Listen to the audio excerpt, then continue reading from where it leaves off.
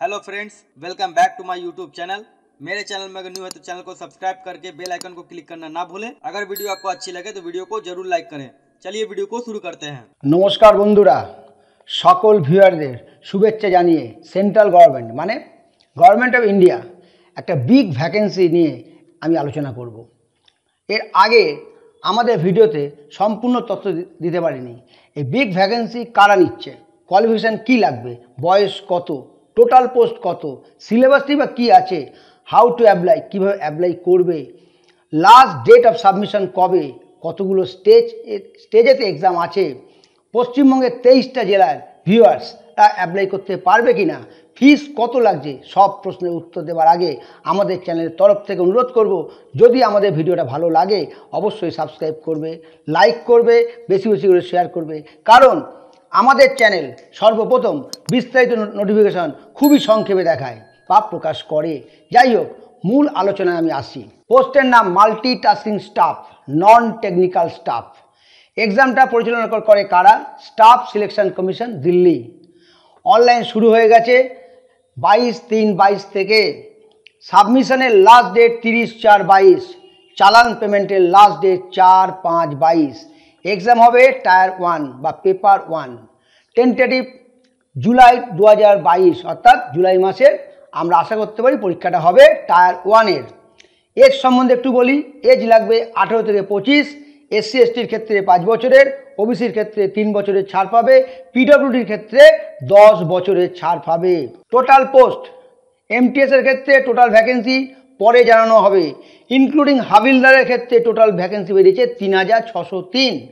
Qualification লাগবে মাধ্যমিক, class 10 minimum, HS graduate may apply, অর্থাৎ HS গ্র্যাজুয়েট করতে পারবে।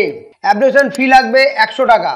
SC/ST অল ওমেন্স ক্ষেত্রে ফি লাগবে না, অর্থাৎ মেয়েদের কোনো টাকা লাগবে না, SC/STর কোনো টাকা লাগবে না। অনলাইন পেমেন্ট বা চালানেতেও ফিস জমা দিতে পারবে। যদি ফর্মটা সাবমিশনে কিছু ভুল থাকে কারেকশন করতে পারবে আগামী 5/5/22 থেকে 9/5/22 পর্যন্ত। এক্সাম সম্বন্ধে আমি একটু বলি। এক্সাম হবে কম্পিউটার বেসড এক্সাম, যেটা CBT ছিল, কম্পিউটার টেস্ট যেটা ছিল রেলেতে, ঠিক ওই ধরনের। আরেকটা কথা বলি, সেটা হচ্ছে হাবিলদারের ক্ষেত্রে ফিজিক্যাল এফিসিয়েন্সি টেস্ট আছে, PET, তার একটা টেস্ট হবে। পেপার 1 যে পরীক্ষাটা হবে, পেপার 1-এ কী কী থাকছে? পেপার 1-এ মেন থাকছে GI, ইংলিশ, জেনারেল ইংলিশ যেটা বলছে, নিউমেরিক্যাল অ্যাপটিটিউড, জেনারেল অ্যাওয়ারনেস। চারটে সাবজেক্ট। আমি আবার বলছি, general English, GI, general ইন্টেলিজেন্সি, numerical aptitude এবং জেনারেল অ্যাওয়ারনেস। সমস্ত সাবজেক্টে 25খানা করে প্রশ্ন থাকবে, 25 মার্কসের, অর্থাৎ চারটে সাবজেক্টের 4x25 মানে 100 কোশ্চেন, 100 মার্কস। কোশ্চেন হবে ইংলিশ অথবা হিন্দিতে। পেপার 1 সম্বন্ধে আমি একটা আলোচনা করলাম। পেপার 2 সম্বন্ধে একটু বলি। এটা ডেসক্রিপটিভ পার্ট। এখানে কি আছে? Essay writing, letter writing. Total marks কত? 50 মার্কস। এটা কিন্তু অফিস মোড, অর্থাৎ অফলাইন মোডে হবে। এটা কিন্তু তোমার অনলাইন মোডে হবে না। এখানে টোটাল মার্কস আছে 50। পেপার 1 এবং পেপার 2 সিলেবাস সম্বন্ধে একটু জেনে রাখার দরকার আছে। আমি পেপার 1 সম্বন্ধে একটু বলি। পেপার 1-তে যেটা ইংলিশ বলছিলাম, ফার্স্ট 25 মার্কস। 25 মার্কস ইংলিশ ল্যাঙ্গুয়েজে বলছে, candidate understanding the basics of English language is vocabulary, grammar, sentences, structure, synonyms, antonyms and its correct usages, its structure and writing ability would be tested. এটা number 1 English language বলে দিলাম। Number 2 যেটা GI সম্বন্ধে বলতে হবে, it will include questions of non verbal type, অর্থাৎ রিজনের দুটো part, একটা ভার্বাল একটা নন ভার্বাল। এটা নন ভার্বাল টাইপের, একটু দেখে নিও। তবে মেন পয়েন্ট যেটা বলেছি, the test will also include questions design to test the candidates abilities to deal with abstract ideas and সিম্বলিক্স and there relationship, এরিথমেটিক্যাল, computation and other analytical functions. এইটা মাথায় রাখতে হবে। নাম্বার 2 25 মার্কস চলে গেল। Number 3 numerical aptitude. এর মধ্যে main যেটা দাঁড়াচ্ছে সেটা হচ্ছে fraction, decimal, relationship between numbers, proportion, average, interest, profit and loss, discount, use of tables, grasp, mensuration যাকে বাংলায় বলে পরিমিতি, time and distance, ratio and time, time and work, এই কটা হচ্ছে নিউমেরিক্যাল অ্যাপটিটিউড। 25 মার্কস চলে গেল। জেনারেল অ্যাওয়ারনেস কী ধরনের জিনিসটা হবে? The test will also include questions relating to India and neighbouring countries, specially pertaining of sports, history, culture, geography, economic science, general polity including Indian constitution অর্থাৎ ভারতীয় সংবিধান, and scientific research. This question will be such that do not require a special study of any discipline. এই কটাকে মোটামুটি তোমার complete করতে হচ্ছে। Paper two সম্বন্ধে একটু বলি।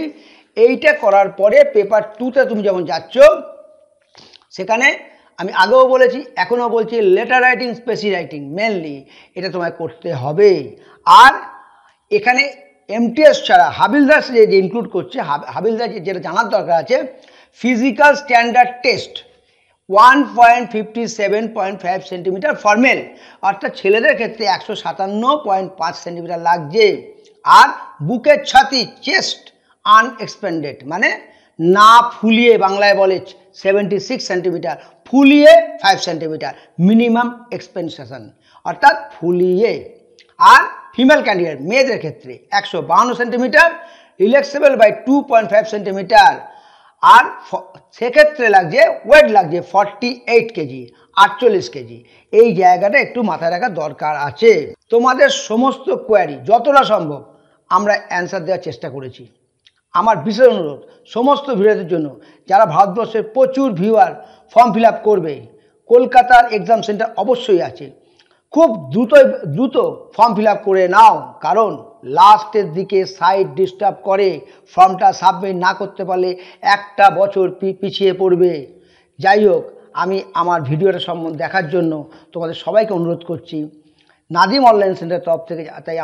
তাই তোমাদের ধন্যবাদ জানানোর আগে আমার আরেকটা কথা মনে পড়ে গেল, ডিটেলস নোটিফিকেশানটা আমাদের ডেসক্রিপশান বক্সেতে পেয়ে যাবে, অথবা এসএসসি ওয়েবসাইট বা ssc.nic.in সার্চ করলেও দেখতে পাবে। ভিডিওটা সংক্ষিপ্ত করলাম, আবার জানাই ধন্যবাদ।